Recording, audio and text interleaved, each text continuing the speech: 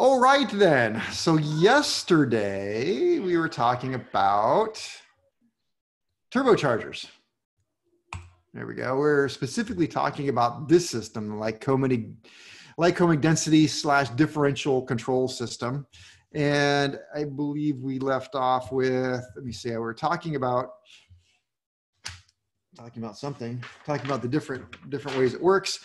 We had talked about the wastegate, and let's see, I said 3 basic types of wastegates. So there's the fixed type, and then there is the manually operated. And I went through some stuff about the manually operated. And then what I should have said, or I may have kind of said, is the wastegate can also be oil controlled, which is how really almost all of them work. Can be oil controlled.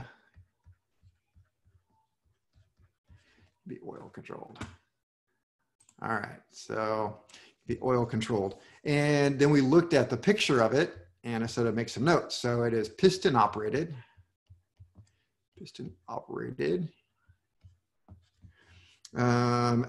Oil, well, let me see. Let's back up a little bit. What kind of oil? We'll say engine oil. Engine oil pressure is fed to a piston.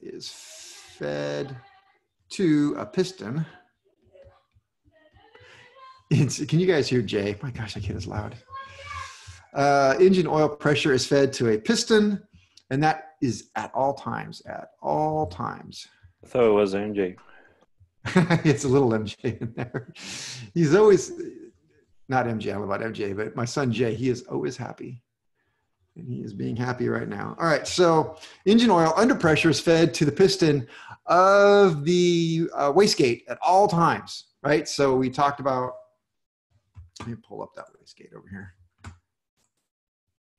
We talked about how the wastegate is over here and engine oil pressure is fed right here at all times into, and it's always going to flow into this chamber right here. And whether or not it actuates depends upon if we close off the outlet or not, which is all the controllers do. They either drain oil or close off the outlet. And this one right here is draining currently, and this one here is blocking off the outlet. So pressure would not build up in here because it's going to drain out of this one. So if it can drain out of either one, then you have no pressure build up in here. So engine oil pressure is fed to the piston at all times. As oil pressure builds,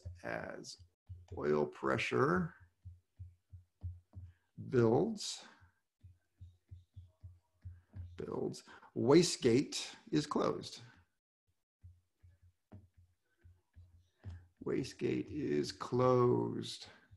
And that is the opposite of a throttle on a carburetor. So if it's closed, then it's the opposite. Then it means it's open. So turbo on. And remember, when I say on, off, it's not a light switch. It's varying degrees of off or on. All right, and then the opposite, when oil pressure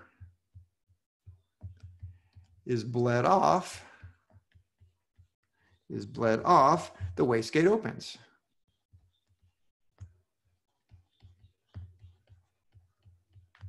Which would be turbo off. Whoa, I just messed that up.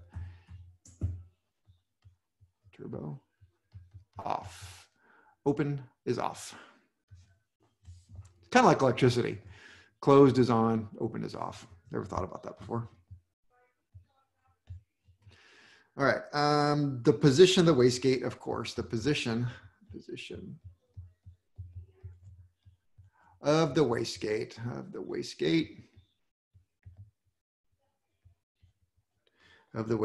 is variable.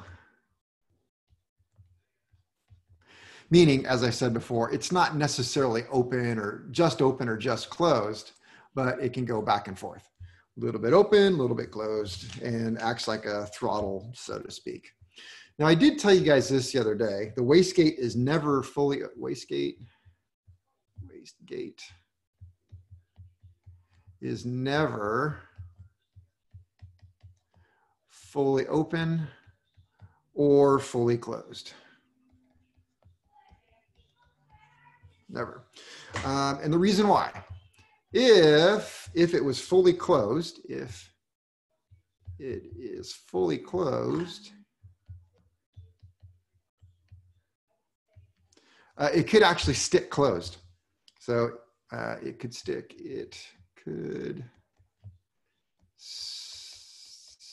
closed.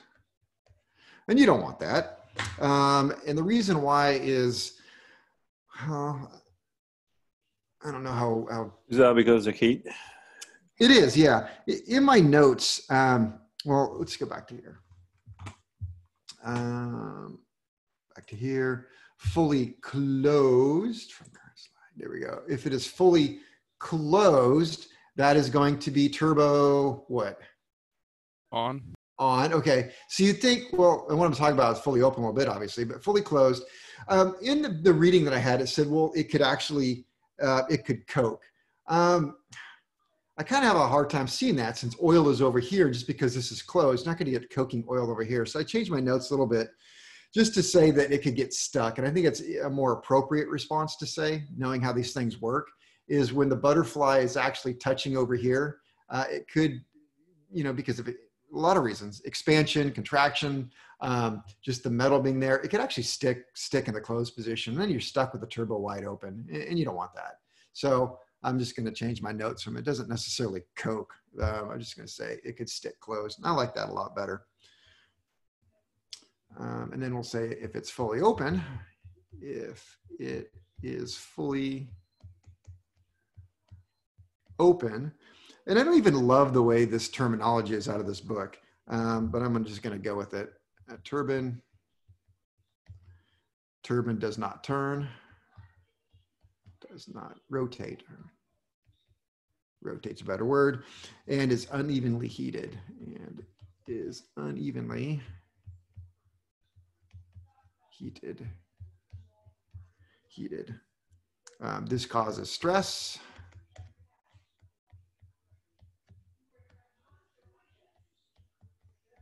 And cracking. That is a very bad thing. So we don't want that. But at the same time, there's a certain amount of, is that really totally true? Because if it's all the way open, and this is in fact an easier path, it doesn't necessarily mean that you're not going to get air flowing through here. So I think we can take that and just use our brain a little bit and know that the turbine should never be standing still once it's operational.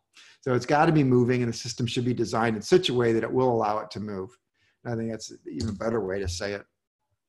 So if you were troubleshooting one of these things and working on it, and were able to determine that it wasn't actually rotating while the engine was operating, and I suppose the way I would end up doing that, if I wanted to do that, is right here, this coupling is real easy to take off. Well, is it really easy? In aviation terms, it's relatively easy.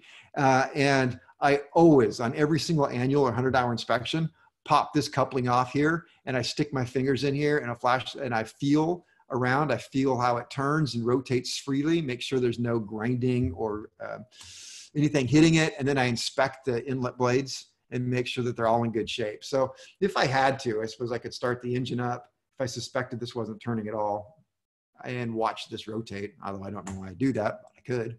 No. On newer turbocharged aircraft, do they have electronic wastegates, like electronically controlled? Not that I'm aware of. Sorry, I gotta turn my phone off. It keeps, for some reason, everybody wants to bother me right now. Hey, Kevin. Yeah. Sorry to interrupt. Christian just texted me and said he's locked out of the meeting. Yeah, I locked. Okay, for sure. Yeah. Yeah, I told you guys, I have a lot of people who are starting to just kind of wander in, and then they wander in and then they're not interested. So I will unlock it in a little bit when I get to it. So this causes stress and cracking. So do not want to do that. All right, now let's talk about our systems. Going back to Mark's question, I can see a day when they're going to be very automatic, far more automatic than they are now. I suppose I have to think that through. Then we're talking about electronic systems and how reliable are they? You know, it takes money and stuff to prove this stuff. And when you have something that works, well, they tend to stick with it. So hopefully the sensors don't fail. That's exactly it. Hey Kevin, when you seen this on an inspection, it is more like prone to fail the turbine part, right, than the impeller?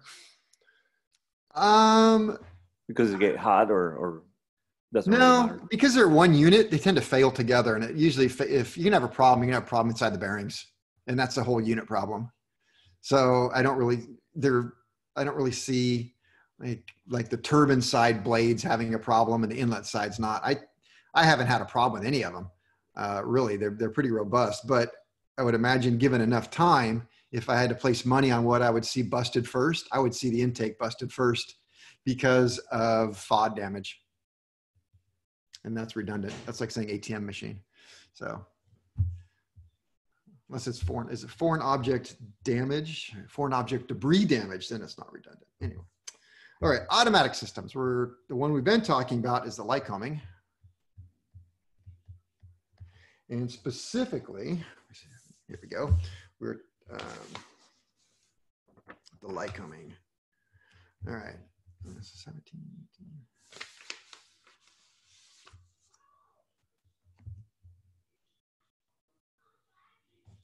All right, so Lycoming in general. I see where I'm going with this. Lycoming in general utilizes the same basic components. Basic components we've been talking about. What are we talking about? The wastegate, the Y, the turbo, all those components. So, which is to say, well, I can write that, the turbocharger unit. When I say turbocharger unit, of course, that includes the compressor and the turbine and all that. We have a wastegate. And it is going to use one of three systems. Now, keep in mind that Lycoming could do things different than what I'm saying. You're not really limited to this. That's the one thing I'm finding out. Well, they will mix and match some of their parts. All right, we have the three types. So one of the types, the first one to talk about is a differential pressure controller.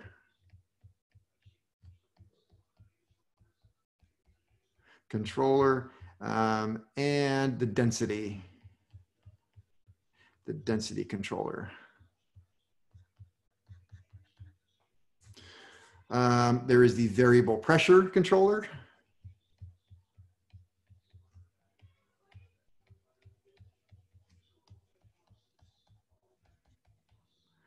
And the slope controller.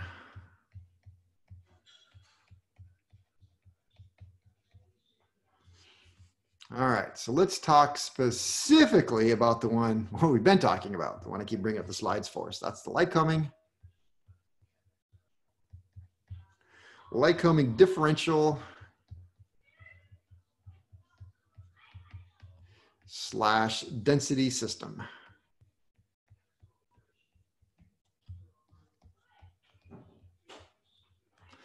All right, I'll let you guys have a chance to get caught up there.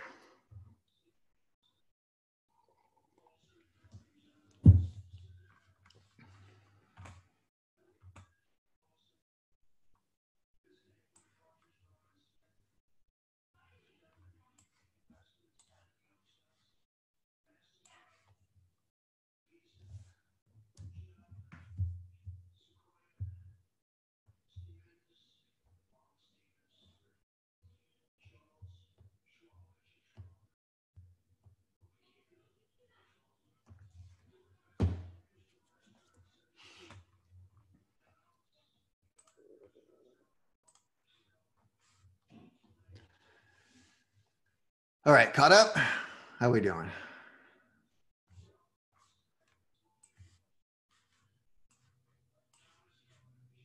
All right, moving on then. All right, so what? Nope, everybody's good? Okay. So these are some of the notes I started to write yesterday and said, wait a minute, let's back up off this. This is the system used on the TIO 540. What does TIO mean? Turbo injected opposed. There we go. Alpha to alpha, which describes the accessory case and makeup of the engine, used on the Piper Navajo.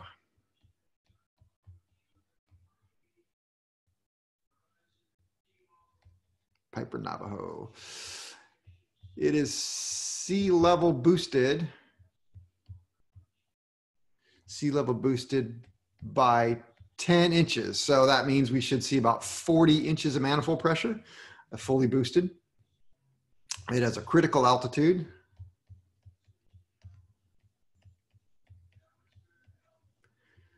Of 19,000 feet. What does that mean? No longer boosts above 19,000. Does it no longer boost above that? It drops below it like keeps- sea level. Yeah, there you go. That's a better explanation. It starts dropping below sea level. So it's still well boosted above 19. It's just no longer going to give you the sea level pressure at that altitude. So it's, I don't know why I have this one. So How it's- would they figure that out? well, it's easy. You just figure out your horsepower. When you get to 19,000 feet and you start dropping off the horsepower curve, then you know that was critical altitude. So because it's 310 horsepower. Without it, it's 290 horsepower without turbo. So you just, well, I don't just take off and do it. You use a pressure chamber so you can monitor everything. But you know, if I had a home built turbocharged engine and I wanted to figure out what my sea level pressure was, if I just figure out some way to figure out my horsepower and just start climbing. And when I got to 19,000 feet and I had my horsepower curve was solid at sea level, and then the horsepower started to fall right there, I'd say, well, my critical altitude is 19,000 feet. So, all right, so that's it. So we're talking about the density controller. So remember, it has two controllers. It has the density controller and the differential controller. So first one we'll talk about is the density controller.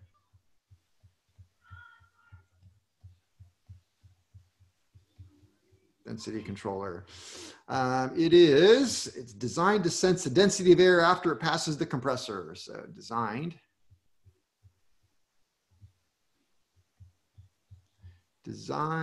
to sense density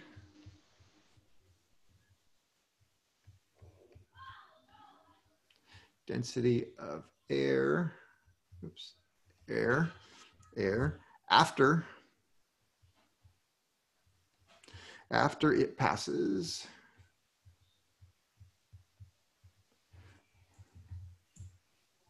after it passes the compressor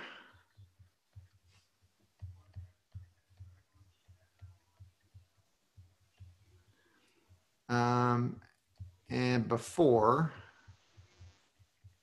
the throttle plate. So after it passes the compressor and before the throttle plate, what does that sound like? Upper deck. There we go, upper deck pressure.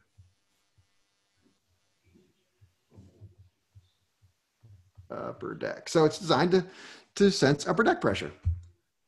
There are some books that they don't say upper, they just say deck pressure. I don't like that. And I guess that's okay because I've never really heard anybody talking about lower deck pressure. If somebody even said that, I'm like, what the hell are you talking about? So we don't really say lower deck. I don't, especially. I say upper deck and manifold. So to that reason, I guess it's okay if somebody wants to say deck pressure, which a lot of books do and a lot of people do. They say deck pressure and then manifold. So I guess upper is kind of a not needed, but hey, I'm going to go. Well, they need to be lower, right? If you're going to refer to like an upper and lower. I know. If you say upper, then where's the lower? Well, we don't Yeah. say that. We say manifold pressure because inside the cockpit, you don't have a gauge that says lower deck pressure. You have a gauge that says manifold pressure. That's why I go with that. Okay, so it's designed to sense the density of air out. Well, it's designed to sense the density of the upper deck pressure. So its job is to provide the quantity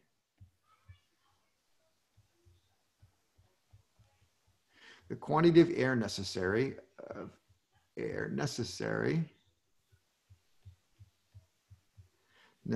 for full power operation.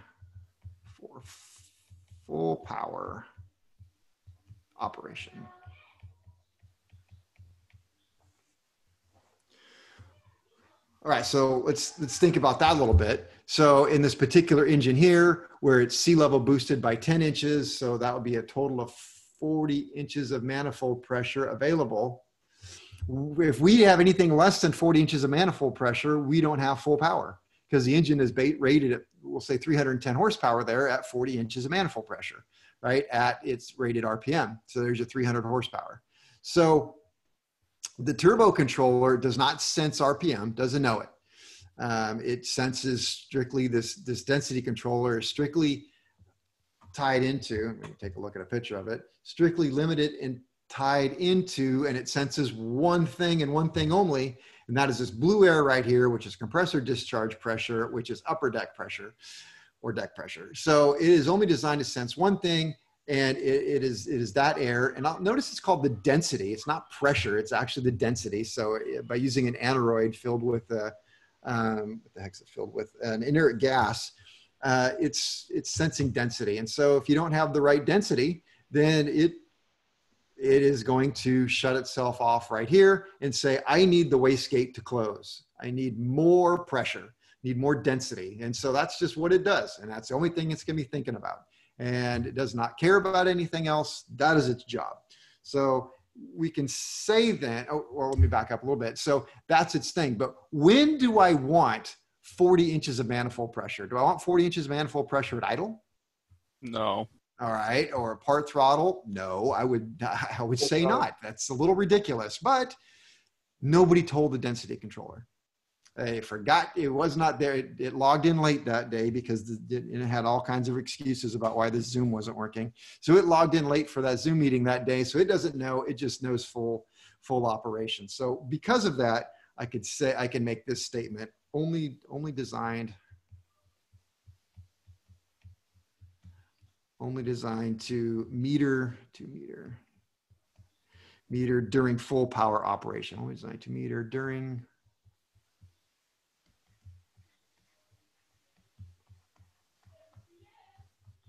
full power operation. Hey, Kevin. Yeah. What's an aneroid again? That's the thing on your, no, I was going to say that's the thing on your butt. That's something different. So it is. It's not TP, right? Yeah. It's a type of robot. No, that's Android. It's, I was going to draw a picture. It's the horrible thing. You're just saying that, so I draw a picture. No, I can't draw them. It's the bellows. It's the bellows. Seal bellows. Okay. Yeah. Remember those? Yeah. That we saw in the automatic mixture control? It's just that thing, but they're bigger.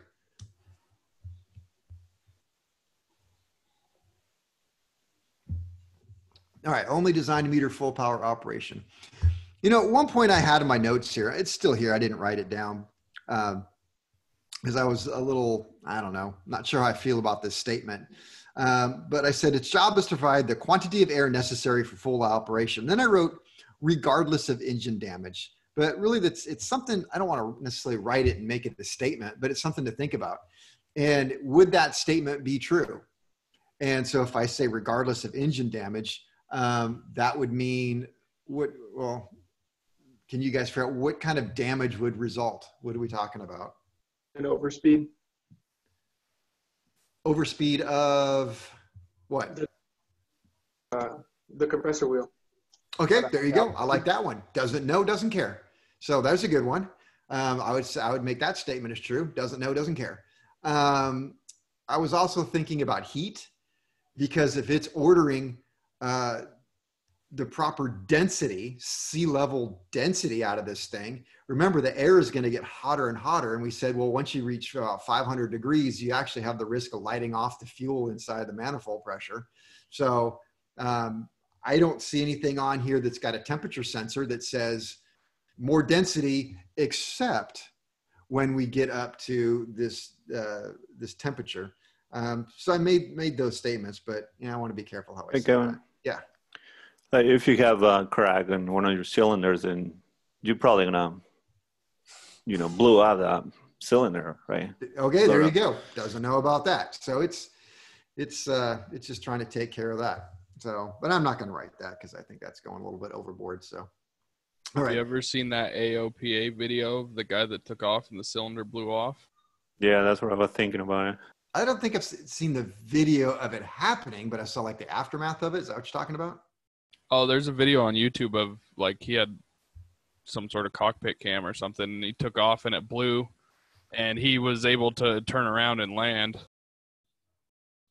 Dang. But does it show the cylinder blowing off? You just hear it. You hear the noise, and then he landed, and then when they took it to the mechanic, there comes the turbo, and everything, and you have a little crack on one of the cylinders, and the turbo just blew it off. I'm gonna just go out on a little bit of a limit. I don't know, but in my experience, it probably wasn't the little crack. It was probably a big crack that had been ignored for a while. I'm not there, and I don't know, but I've seen some cylinders that have been severely cracked. And I think I've told you guys a story about one airplane I was annualing and just made the determination I couldn't even work for the guy because he was willing to let it go. But it was cracked so bad that, well, first of all, you just couldn't help but to see it. And then to prove that it was cracked, because the owner wanted to disagree with me that it wasn't really cracked, that it was and they all say it's a casting mark. Okay, it's not a casting mark that runs like that. I did a differential compression test on the cylinder and put soapy water on the cylinder, and it just blew huge bubbles all over the engine. I mean, they were giant bubbles coming out of these cracks. It was just beyond a doubt. And I was only putting no more than 80 PSI into the cylinder, and it was leaking out. So, and the guy had been flying it this way probably for a couple of years. So people like that should be smacked. I know. Yeah. And the aircraft placarded that, this pilot is making bad choices. Please don't get in. That's what upsets me is if you want to take your own life into your hands, fine. But these people tend to give other people rides anyway. And that was something that when I went to Lycoming school, one of the things that just really stuck in me that the instructor said, he said, our engines will always whisper to you before they start screaming. There's always something. It's very, very rare you ever hear about these engines being well maintained and having a sudden catastrophic failure. It's always this chain reaction of things that happened.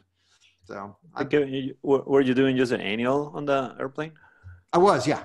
Oh, but okay. I just left the shop I was working at, started it at a new shop. And so I had never seen this aircraft before. And so it was the first time I had done the annual on it. And I found that gigantic crack, and that was not good. So, and then the owner of the company and the owner of the aircraft both argued with me that it wasn't cracked. Oh, I said, well, it is. You can do what you want to with it, but I'm not going to sign it off. So, all right, during less than full power,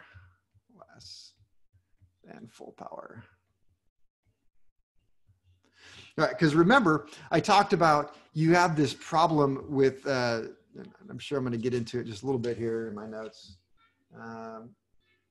somewhere, but I'll write it down when we get there. We have this problem with sensitivity. If we have a huge amount of pressure built up on one side of the throttle plate and we barely move it, then you're going to get too much pressure on the other side, and you're going to have this problem where you're hunting back and forth and never quite settling down your RPM to where you want it. It makes the engine extremely sensitive to even the smallest of throttle changes. So you don't want that. So we can't just let this density controller have its way all the time and say, well, just give me full power. If we were going to do that, honestly, it's almost makes more sense just to go with the systems that just have a pressure relief valve, and but you know, home of the subject. So so during less than full power operation, what do we do to keep this system kind of in balance, so to say? So during less than full power, we rely on, or they do on this one, the differential controller. The differential controller will operate the wastegate. Differential controller will operate the wastegate. Now I'm going to go back to my picture just to re-explain that one more time for you. So keep in mind that the density controller right here, if its job is saying, hey, I want, and in this case, we said that this was boosted by 10 inches. So if it's saying, hey, I want 40 inches right here, give me 40, I need 40 inches of mercury. And it's continually doing that. And until it gets that, it's going to block off any oil from going, in hopes that it backs up the oil pressure here, which drives the piston over to the left and closes off the wastegate and makes the turbo go faster. And until it sees that 40 inches, it's going to do that. Then once it gets 40 inches of mercury, it's going to release this and start bleeding it off until the wastegate starts to open up more. And then it's going to go a little bit too much the other way. Then it's going to block it off. And then it's going to start closing. And then it's going to get a little too close. And this is going to open. It's just going to kind of go back and forth at this little hunt and peck back and forth. And that's just what it does. You know, it's kind of moving back and forth. To think that it would actually find a happy place and just stop, it's not going to happen to a point. I mean, a best case scenario, it's going to get to a point where it's just leaking a little bit of fluid constantly, keeping this right about where it wants. And that's probably more accurate. So it's doing that, but we don't need 40 inches of manifold pressure here, because I got the throttle either all the way closed or partly closed, and it's just too much. It makes the engine too sensitive. So while it's telling that, over here, the differential pressure controller is going to be the brains of this operation. Say, we don't need that. We only need a small split between here. And so it is going to be doing all of the controlling. And so this will never get to 40 inches, even though the density controller keeps begging for it. The differential controller, so we just don't need that. It's going to sense the difference between the two and start bleeding off. Oops, and I'll write more about that, because that's where we're going next. So Kevin, in all these systems are working like ear is controlling the amount of oil going through these systems, right?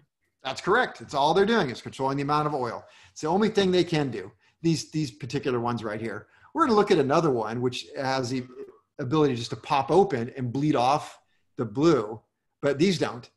They're just sensors, and then control the oil. Mm-hmm. Okay.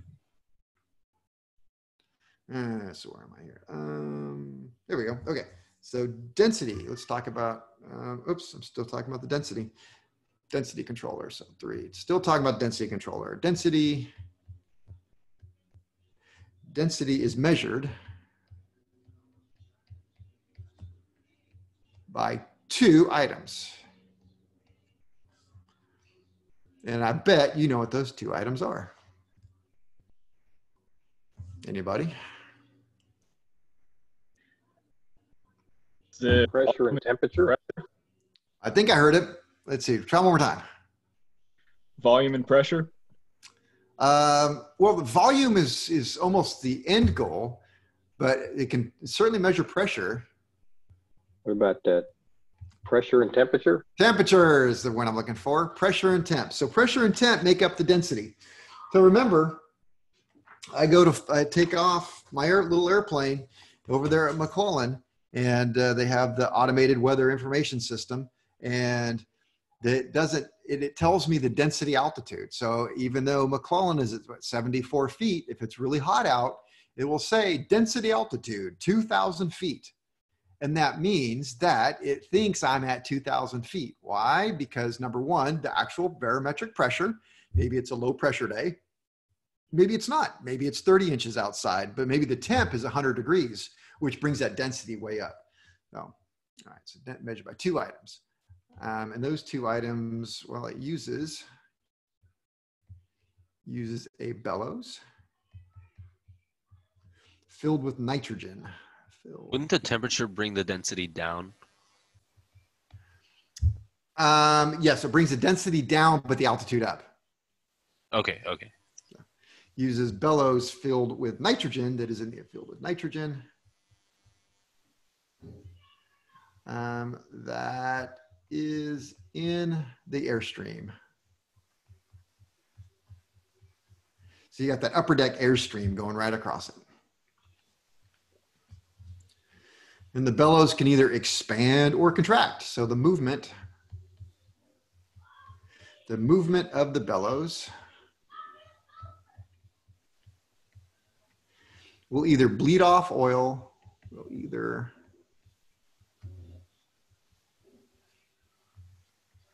bleed off oil from wastegate,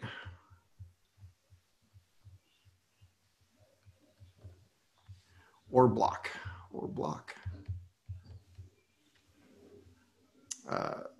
bleed off. So remember, the controller, any of the controllers talked about so far, can only do one of two things. It can either block the oil or bleed the oil off. That's all it can do. Block it or bleed it. And if you block it, oil builds up. It's like a dam, builds up behind the dam, presses on the piston. The piston then starts closing off the wastegate. You close off the wastegate, turbo speeds up.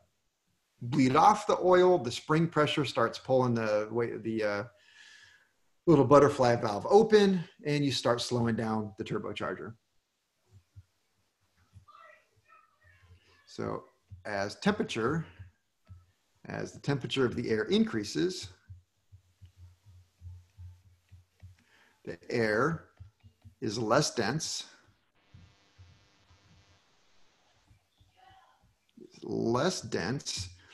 And because it's less dense,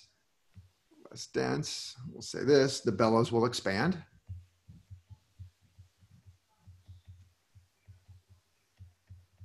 Will expand, blocking off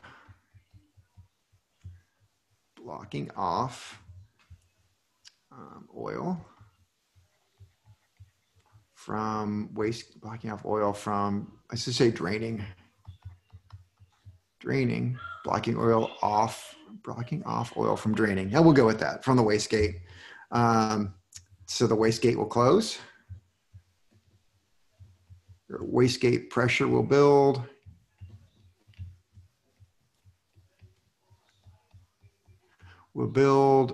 And wastegate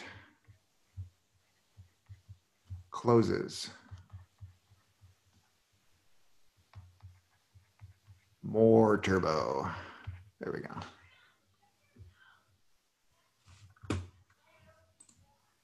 More turbo.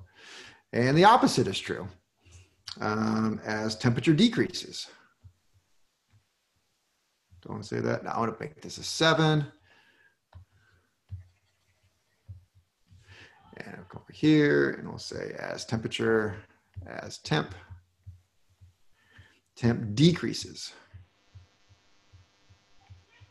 decreases. Well, as temperature decreases, then the density is going to increase. The air is better. So the engine's going to need less air. So we'll say that engine needs less air, so to speak. So bellows contracts. So bellows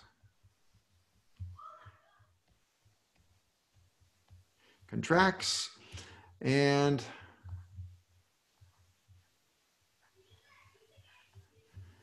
bleeds off oil from wastegate.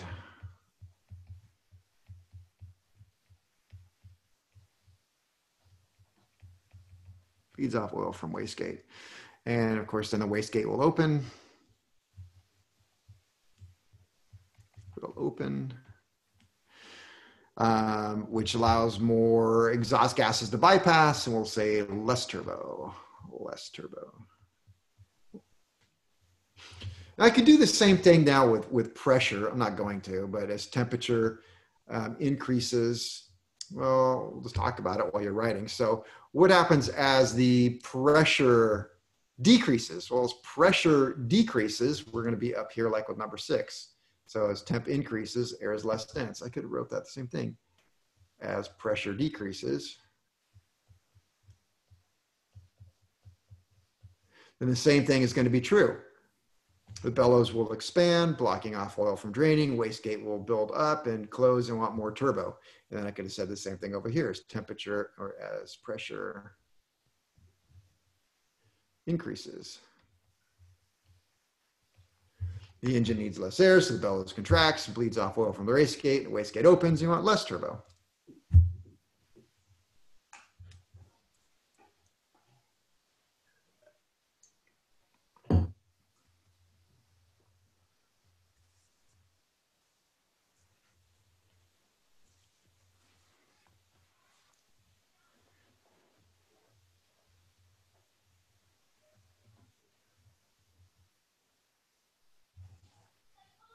There's my boy, Eric. What's up, Eric? You good? Caught up? Okay. How's Janet doing today? My other pace car.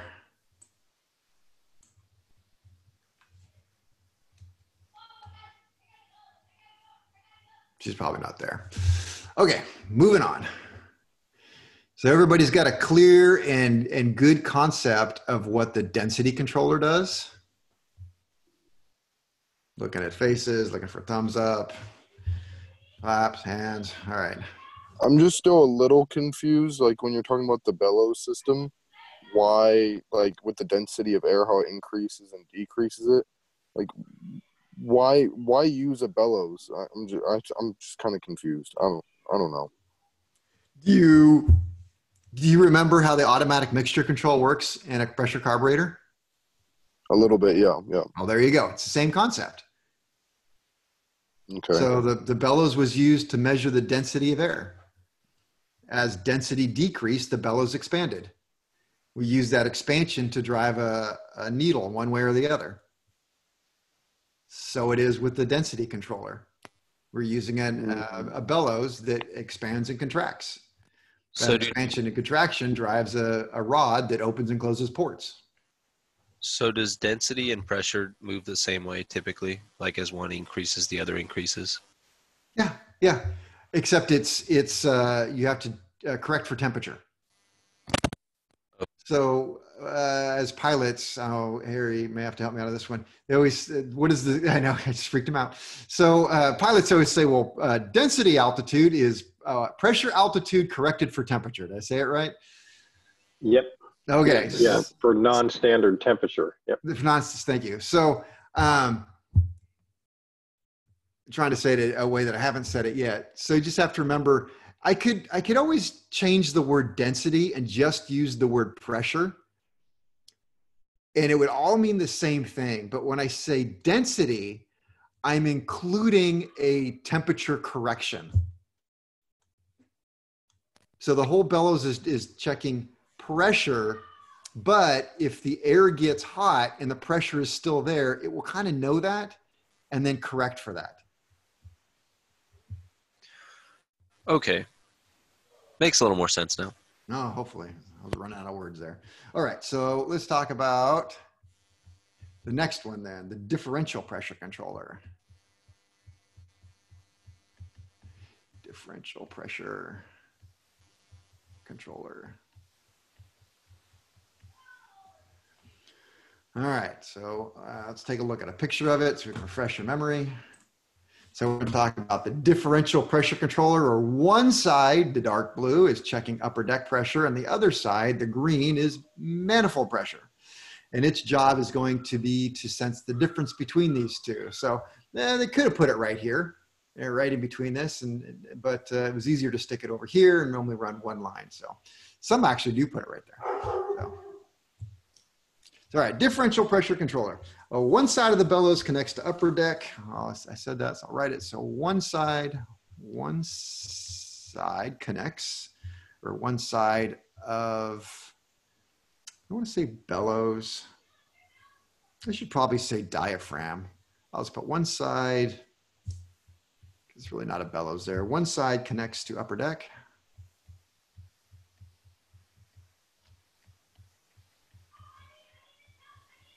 upper deck pressure, and the other side connects to manifold pressure.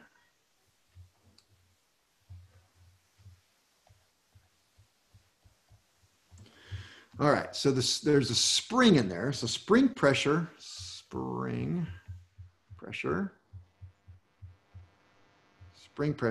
holds the valve,